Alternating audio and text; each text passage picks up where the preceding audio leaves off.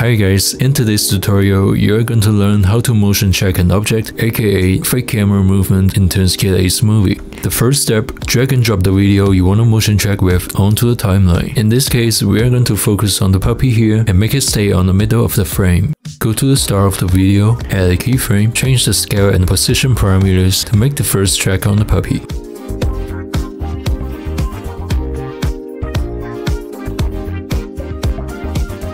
Move several frames forward and do the same steps.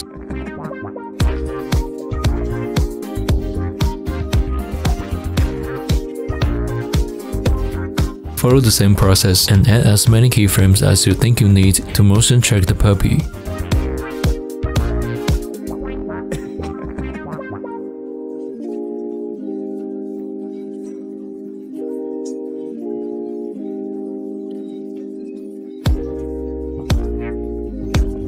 Once it's all done, go back to the start of the video and have a review of the result.